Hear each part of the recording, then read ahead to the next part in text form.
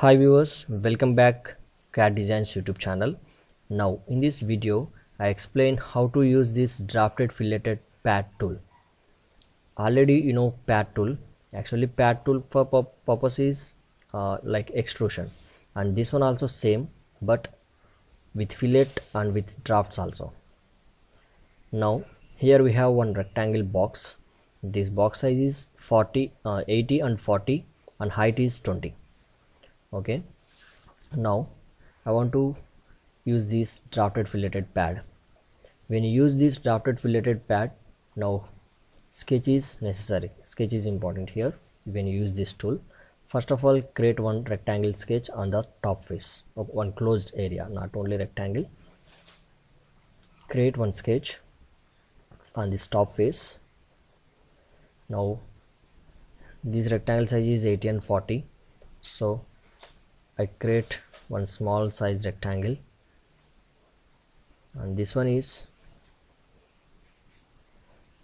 20 and 40 like this. This is 20 and this is 40, or use your own. After complete sketch, click on exit workbench. Now here we have one pad operation, and next one sketch on the top face. Okay, now use this tool, drafted filleted pad. Select tool, then select this sketch. Now see here we have two limits, first limit and second limit. Already first limit is count from base 20 distance, from the top face to up to here 20 distance, that is first limit, and second limit is this top face. So here we have, there is no selection, so select one face on the top face, this one. See here, second limit is top face and first limit is 20 distance from this face.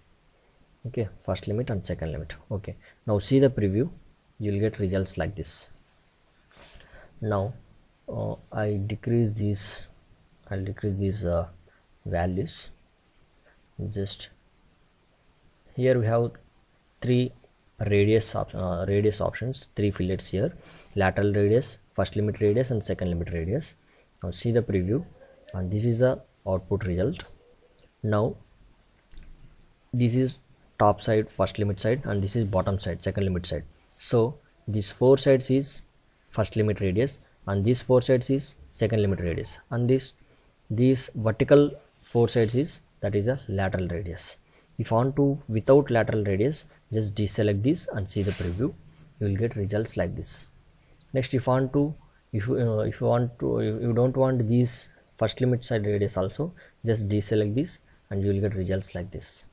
Okay, now if in case you want to all radius, just select all and specify requirement radius, and next see the results. Now I want to increase this lateral radius, this is 5. After change the value, see the preview. Now you will get results like this. Okay, this is the first this option, drafted filleted pad, and here we have another option, draft. See here, now this rectangle is not in exactly vertical. Okay, here we have some draft angle applied that is 5 degrees. If in case you want to increase that degrees angle, just change the value. After that, see the preview, you will get results like this. Okay, I want to only 10 degrees angle. After change the value, again press on preview. Okay, this is 10 degrees and this is 5 degrees, like this. That is the draft angle. See here, now this draft angle counted from first limit side. Okay, see here, our rectangle size is this one, and rectangle box is exactly here.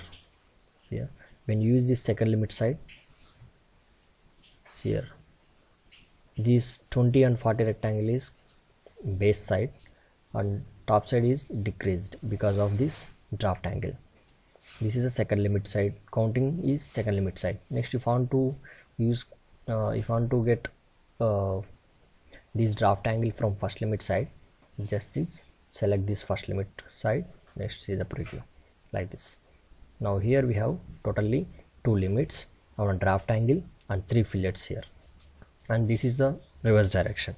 If you want to, in case you want to get out other side results, change the direction and see the preview. Sometimes it's not working because of there is no empty area in bottom side, so that's why it's not working now.